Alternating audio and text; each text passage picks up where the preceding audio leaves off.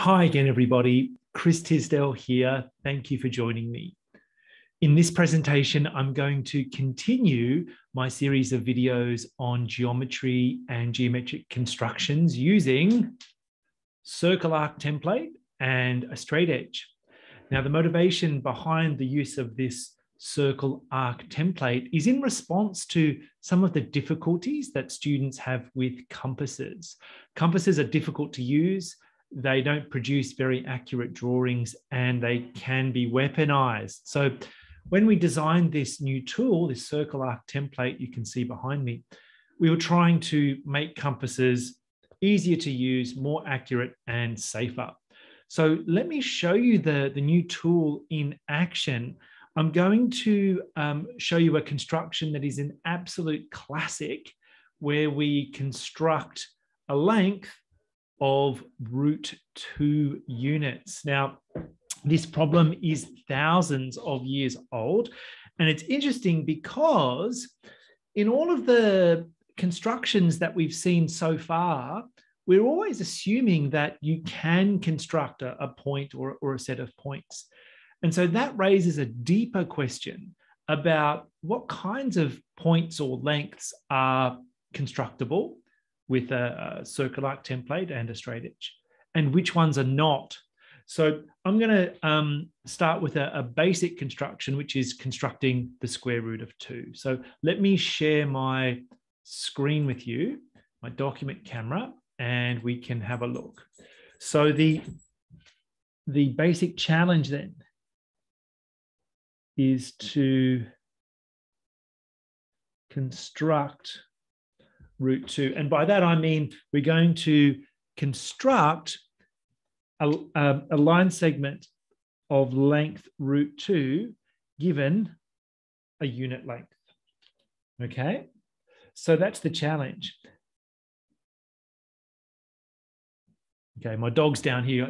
She's not sure if she wants to go in or out. So, okay, so the first step with this is usually to construct integers, right? Whole numbers that are positive or non-negative. Okay, so let me do that. That's very easy.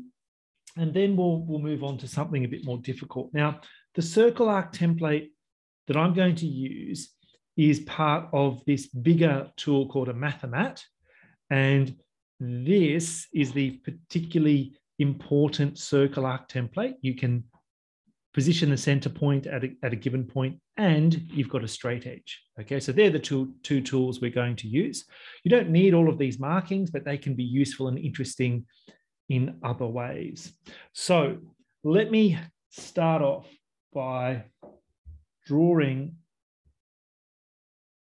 a line segment.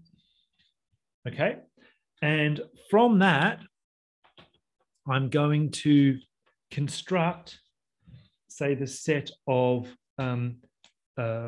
integers, right? A natural numbers. So 1, 2, 3, 4, those sorts of things. Okay, now this is a slightly smaller circle arc template than my previous videos. I just want to make sure I can fit everything in. But the size of the circle arc template does not matter. Okay, so I'm going to start by placing the center of my circle arc template at 0. And you can see it's going to cut the axis at one point. Now, the distance from here to here, which is incidentally the radius of my circle arc template, that's going to be the unit length. Okay, so I can just move my circle arc template over here and make another cut and another cut and another cut and so on. And you can continue that indefinitely, right? So in theory, you have constructed the natural numbers. And if I wanted to go to the left, I could extend this line and do the same thing, but to the left. And then I would have the negative whole numbers, right? So together they form the integers. So that's pretty easy. So how do I actually get √2 out of this? Well, I'm glad you asked. So let me show you how to do it. The idea is to drop or construct a line segment to one that is normal or perpendicular to this line segment, right? And then if you can go out 1 unit in the vertical direction, then you've got two sides of a triangle, and then you just join them up with the hypotenuse, and the hypotenuse will have length √2.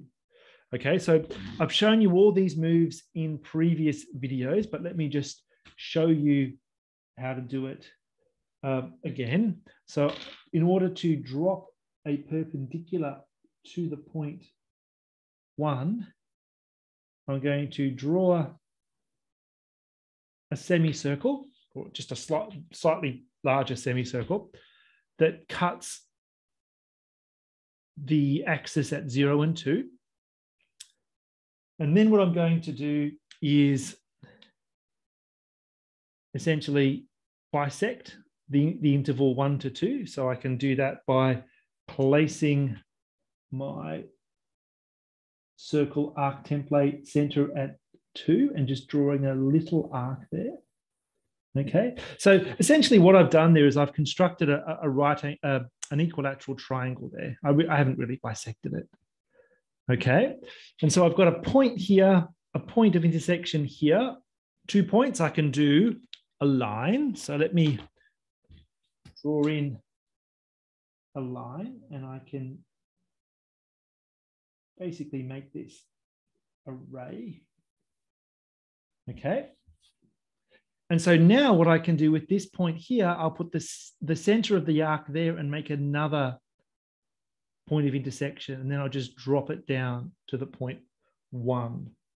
Okay, so let me change colors. I'll do that in red, let's say. So I can go up here and go up there. Okay, and so what I can do now is just connect this up. And because this is radius 1, I know that point of intersection from there to there will be exactly 1 unit. So let me go down with, let me do pink for this one. So get it in the right spot. Okay. So you can think, here's my point of intersection. That's also a radius. This is 90 degrees. This is a radius, so that's 1 unit. So now I've got the two sides of a triangle, a right angled triangle. That's 1 unit, that's 1 unit. And so all I need to do now is to connect up this final hypotenuse. Okay, so this will have length √2. Okay, that's it. That's a pretty easy construction, just using the construction that I've shown you before, where you drop a perpendicular to a point on a line. Okay, that's it. So this, of course, will be 1 unit, and this will be 1 unit. So there you go. Now, what happens if I wanted to construct some other square roots of numbers like √3 or √5 or something like that? Well, that's pretty easy to do. What I can do is I can, if I want to, I can extend this a bit and drop a perpendicular through this point here, right, of 1 unit in length, just like we did down here. So you're going to get a triangle with base √2, height 1, and there's a right angle, and the hypotenuse will be √3. So you can continue this around for as far as you like. It's not very efficient, but it shows that it can be done. Okay, it shows that it can be done.